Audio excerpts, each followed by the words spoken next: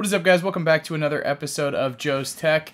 Today we're going to be doing something a little bit different. When the Ryzen 5 launch happened about a year ago, I did a budget build for you guys, and it seemed to be a pretty big hit. I still get probably the most comments on that video out of any of my other videos, so I wanted to kind of do another one of those. Recently there was the launch of the new APUs from AMD. So I picked one of these guys up, and I still haven't even opened it or tested it out. So I'm pretty excited to do this project. I've been kind of stockpiling all these parts for the last couple of months in preparation basically to do this build. So I figured what we could do today is I'll give you guys a quick rundown of all the parts that I'm going to be using and how I kind of picked them. And then I'm going to put the computer together, and then I'll probably just do like a quick time lapse at the end and some B-roll shots for you guys, and then I'll be doing some testing over the next few days, and I'll give you guys an update on what the performance was like with this PC. In order to pick all these parts, I had a few things I wanted to figure out. First off, I obviously wanted to use the APUs. I don't want to use a regular processor, and the reason I'm going this route is because obviously graphics card prices are insane right now. I know a lot of people want to build PCs, and that's kind of one of the drawbacks right now is you're pretty much going to spend as much on your GPU as you could potentially spend on the rest of the computer. So we're going to be doing that. We're not going to be including a dedicated graphics card at this point. The motherboard that I decided to go with is the AB350M HD3. You guys saw this one in the last budget build, and the only reason I'm going with this board is because I've been using it probably for the last year, and it still seems to be pretty bulletproof. No issues so far, and it's still one of the most fairly priced micro ATX boards that you can get. So we're going to stick with this. I did not update the BIOS on this, so we're going to kind of take a gamble and see what happens when we put this CPU in there. We'll go from there. If I have to pull the CPU out and update the BIOS and all that, I will, but I kind of want to do it this way because I know some of you guys might have that question if you decide to go this route as well.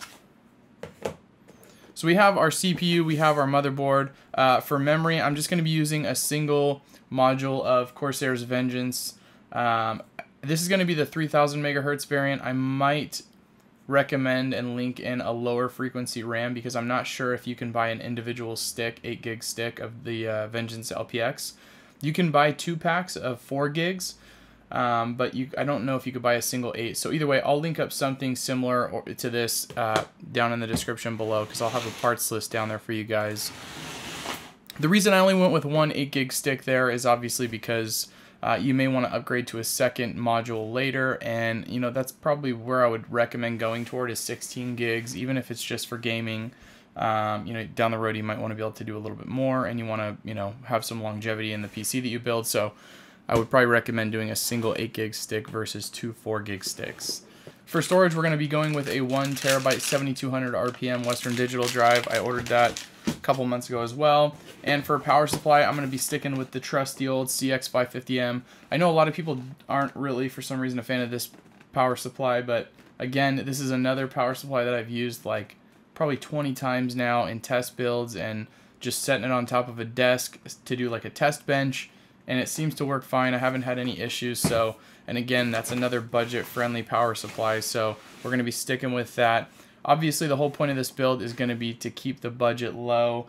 I pretty much have this figured down to about 500 bucks. So if you think about it, $500 for a complete PC, and if for some reason you guys decided down the road you wanted to get a graphics card, you can still do that, and you're still not breaking the bank, and you still have a pretty decent PC. For the case, which is the last part, we're going to be going with the 301 from InWin. This is not the C model. This is the original 301. If you guys don't know what the difference is, there's a 301 and a 301C.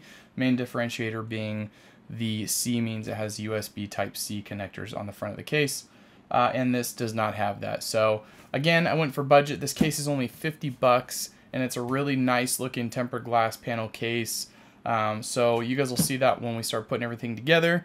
So I'm pretty sure that's everything that we have to put into the build, so why don't we go ahead and get started, and we'll see what this thing turns out looking like.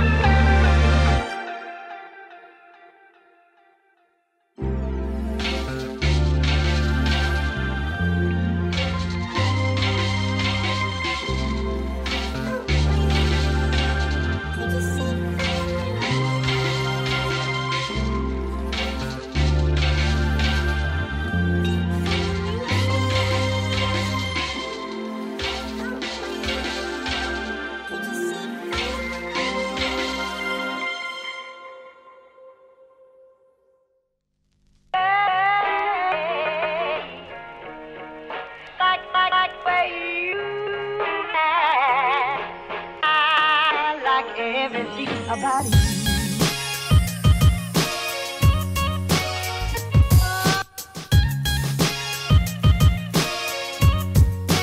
Everything about you.